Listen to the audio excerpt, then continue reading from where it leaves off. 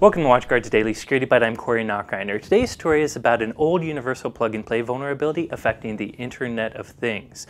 One of WatchGuard's partners, Trend Micro, released a blog post talking about some vulnerabilities, specifically an old universal plug-and-play vulnerability that's affecting tons of Internet of Things devices, many mobile devices and the mobile applications on these devices, as well as things like smart TVs and routers.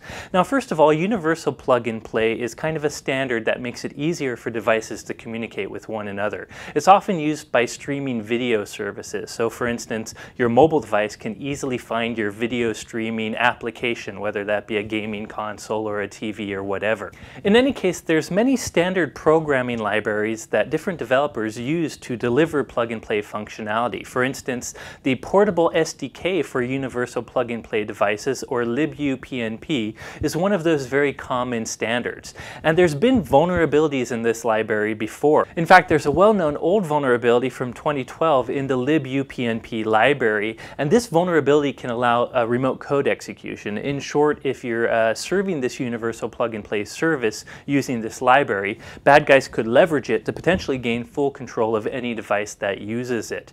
Now, if this sounds familiar, in an old blog post, I talked about H.D. Moore, a well-known researcher who created Metasploit. He actually scanned the internet looking for vulnerable devices, and he warned about many different internet devices that had universal plug-and-play open, and many of those devices were vulnerable to this same vulnerability. And this is something he did about a year ago. Trend Micro's research is very similar, except they looked at very specific devices like mobile devices and smart TVs, but they also looked at some of the applications running on mobile devices, and they found that hundreds of applications that run on Android devices actually use this vulnerable universal plug-and-play library, and they haven't patched it since 2012, so they're vulnerable to this problem.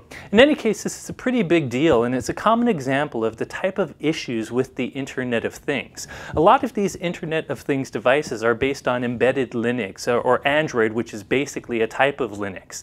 And if you don't keep all the open source associated with Linux up to date, you can have many different vulnerabilities on these devices. And since people don't update firmware as often as they do their operating system, these vulnerabilities can live for a long time. So what can you do about this? Well, there's nothing you can do directly to fix this. It's really up to the software vendors to patch their firmware or to patch the mobile applications running on these devices.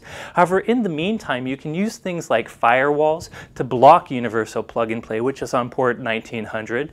Now, of course, if these are cellular devices, it's a little harder. And the other thing is just to remain aware of these vulnerabilities. If you're using any apps on your mobile phone that have universal plug-and-play, you might want to consider disabling them until this is actually fixed.